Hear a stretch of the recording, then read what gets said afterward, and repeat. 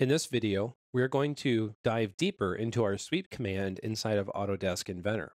So here I have a sweep guide rail IPT from our working files directory. And what I have here so far is 3 sketches. I have sketch 1, which is the straight line that you see there, sketch 2, which is a spline, and sketch 3, which is a closed profile.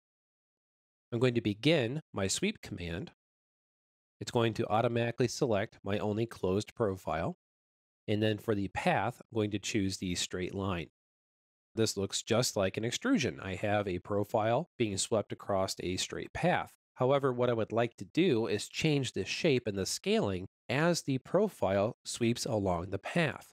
To do that, I have my third sketch that was created up here, this guide rail sketch, and I need to change my type to be path and guide rail. Now I can select that guide rail with another cursor selection. You can see it changes the X and Y scaling as it goes along that path. This will be very, very difficult to create on its own. So here I'll choose the X again. You can see that it changes the scaling to just be X-based scaling. Back to XY, you see it changes in both directions. I'll go ahead and choose OK to create that finished sweep. If I go to the left-hand side of the screen and pull down my end of part marker, I have some additional geometries here where I would like to create more advanced sweeps for this particular shape as well. I have some surfaces which I need to utilize to create an intersection curve to create a curve that bends in the X, Y, and Z direction for my sweep.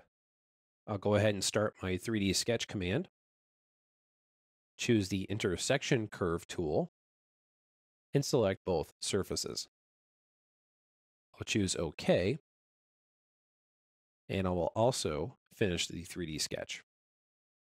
I'm going to turn off the visibility of these two surfaces so we can see better. There is our X, Y, and Z bent path. On the inside of this top solid, I also have another profile on the inside. So when I start my sweep command here, it automatically selects this profile on the inside. I'm going to choose this as my path. You can see I get that nice XYZ sweep path going on there. However, I would like to make an ergonomic looking handle for this particular shape. So instead of just a normal path, I'm going to choose a path and a guide rail. If I choose this curvature right here, you can see how that creates more of a bulbous shape as it blends out.